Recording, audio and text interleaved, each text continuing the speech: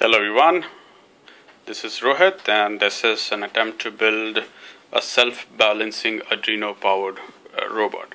What we're trying to do in this robot is we're trying to use the Lego NXT as a building block, but we're not using Lego motors. We're using a custom motor, servo motor, which you can see below on the left hand side and the right hand side, and we are using a Uno board on the top, which you can see as the bottommost board, and on top of that we have stacked a sensor board, and then on top of that this is a rudimentary servo motor shield.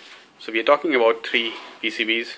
The bottom one is the Arduino Uno, then the sensor shield, and then the motor shield. The motor shield is not yet assembled. I'm waiting for some stack up pins so that I can stack those things up.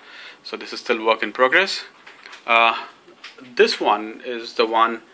This sensor is the one which is the heart of this particular robot.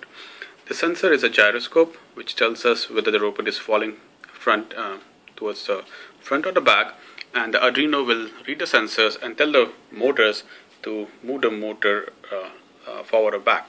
So that way this robot is going to self-balance itself. If it tries to fall, it's just going to go forward and backward, so it's going to balance itself out. Another addition to this robot is this sensor.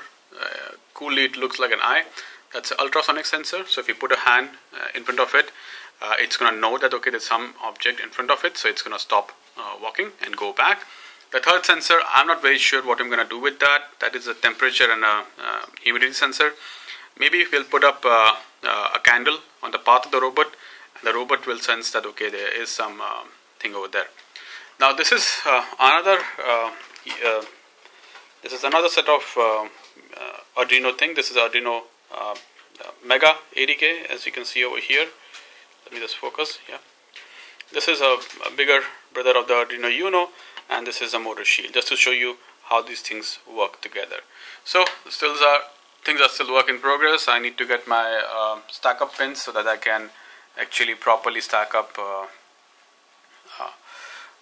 the motor shield.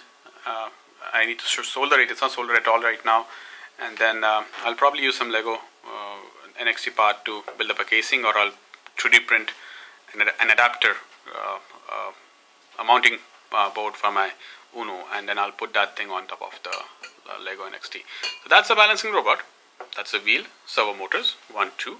That's the one which knows whether the robot is falling forward or back. These are the eyes of the robot using ultrasonic sensors. This is the temperature and humidity sensor. Just put it there for fun. Let's see what goes.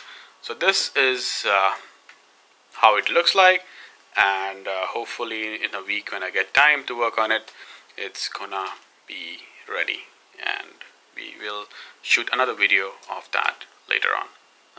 Thank you so much.